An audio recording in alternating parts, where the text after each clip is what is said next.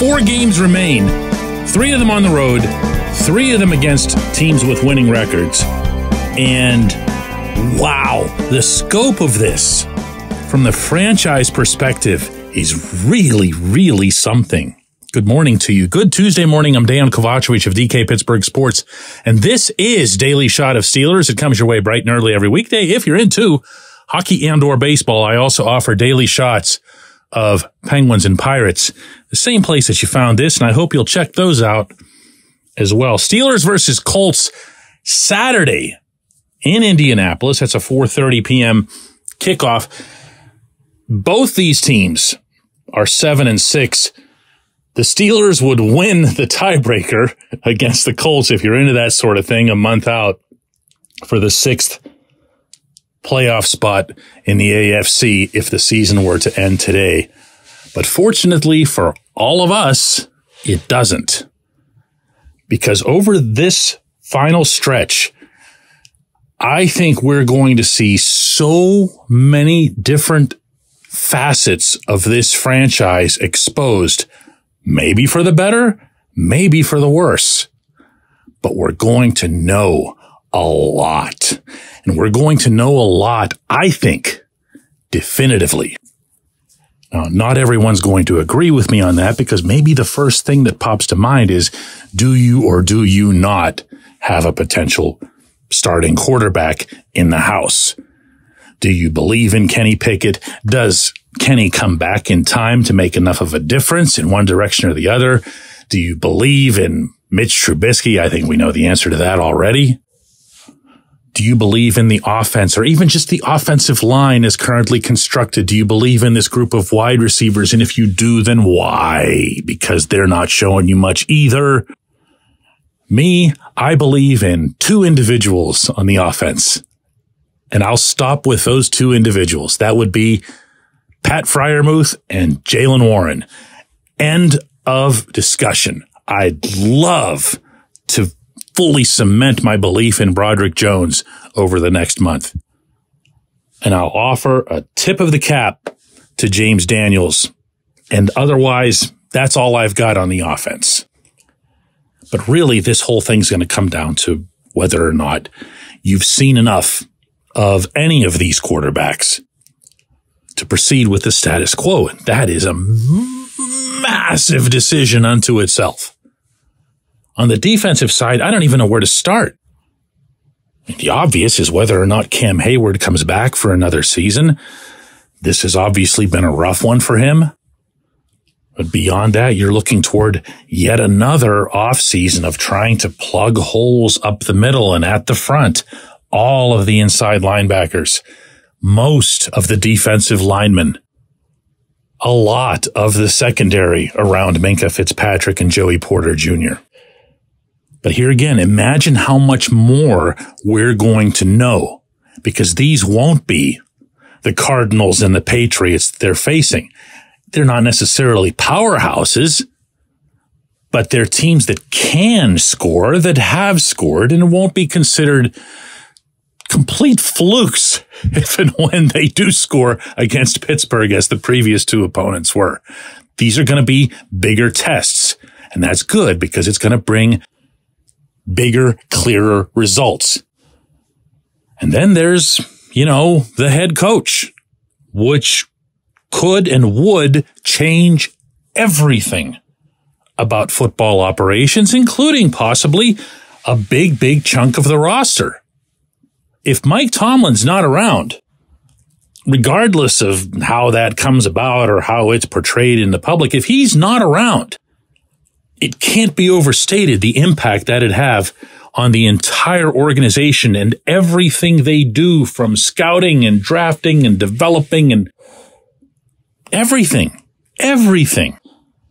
And I suppose I could say something that's dramatic sounding here, like Tomlin would be fighting for his job over these final 4 games. I don't believe that in the moment, because I don't believe that's something that Art Rooney, based on his personality, would have predetermined in the moment.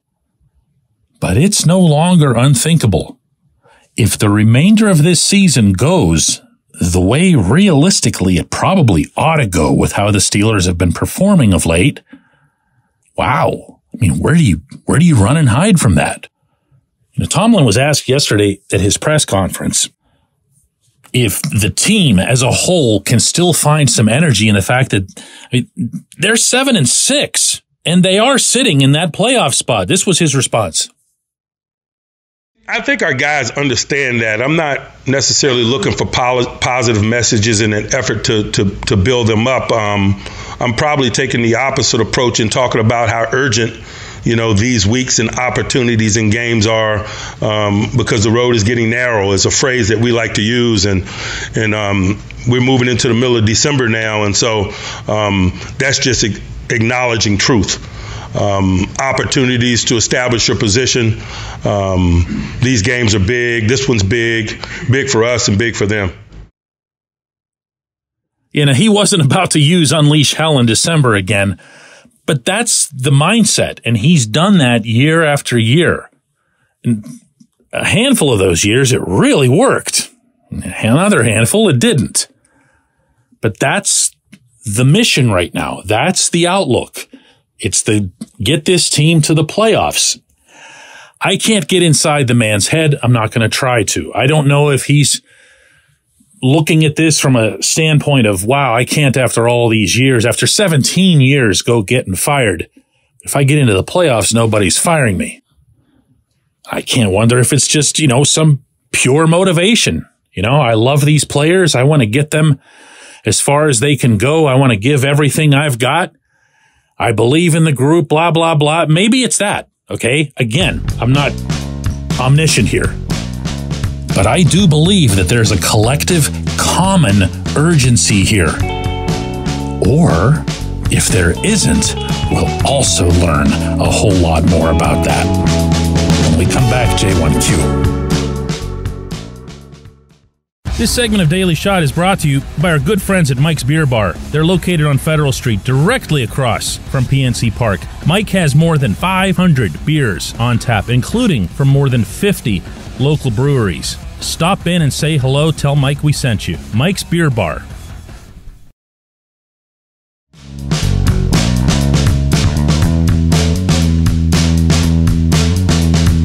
And today's J1Q comes from Brian, who asked, "Hi DK, isn't it a bit unrealistic for us to expect much from this offense while they're still using the Matt Canada playbook, which is likely full of poorly designed plays?" To an extent, Brian, yes. The number of players who will cite it as an excuse, either on the record, off the record, in any capacity, is zero. At least per my communications with them. I haven't heard anyone suggest that the plays are an issue. In fact, quite the contrary. What I've heard is we've picked out the plays that we like. We've picked out the plays that we're confident that we can deliver. And now it's on us. And I'll repeat that I'm hearing that in all forms, not just whenever they're faced with cameras and microphones. They believe this. And when things haven't gone well offensively, they have squarely blamed themselves. Now, if you want to get into what actually has gone wrong, it certainly went wrong against both the Cardinals and the Patriots, we're talking about two things. One, everyone's sick of hearing this, but that doesn't make it any less true, is execution.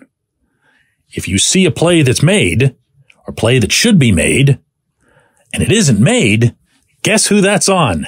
I mean, 100 times out of 100, it's on the players. And some of that has to do, of course, with having Mitch Trubisky go in there cold. Mike Tomlin brought up himself in his press conference yesterday that he feels that Mitch is getting better the longer he's in, and he would understand how it would take a little bit of time for Mitch to feel like he's all the way in command of the offense. Take from that what you will. I'm not endorsing it or whatever, just sharing. But when I see Dan Moore repeatedly whiffing on blocks on the left side, I see the pocket collapsing. I see wide receivers not getting open. That happens a lot, and it does not show up on television, my friends. You're going to have to trust me that it's happening, or get yourself some All-22 film and study from overhead if you're really geeky about this stuff. But you'll see what I'm seeing then. But none of that has anything to do with lousy decisions. Throwing a bomb on 4th and 2 with the game on the line is one of the dumbest things you'll ever see.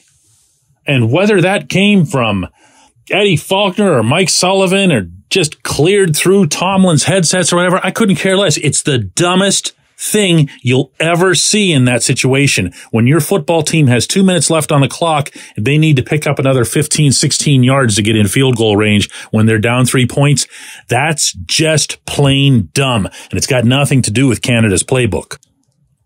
And continuing on the dumb component, you find yourself what looks like a really significant solution, partial solution, but a really significant one, in Pat Freiermuth making those 9 catches in Cincinnati. And I understand the Bengals weren't great at defending the tight end, and they left the middle of the field open, and the Steelers took what was given. But to go from that to barely utilizing him, dumb. Okay, so like I said, there was 2 things here. There's execution, and then there's dumb. And the dumb might actually outweigh the execution, and neither have anything to do with the Canada playbook, which has more than enough pickings. It's like going to if you go to a really, really good salad bar, like the salad bars they have at steakhouses, okay, or Brazilian steakhouse, one of those really good ones. I love going to these places, by the way. I don't do it like maybe once every 3 months, but I love it.